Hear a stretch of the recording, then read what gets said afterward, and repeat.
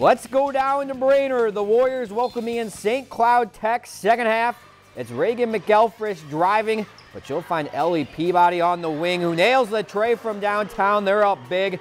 Next, it's Lily Hardy. She finds Kara Helgeson for the shot. That'll go down as the Warriors up by 35 with the running clock.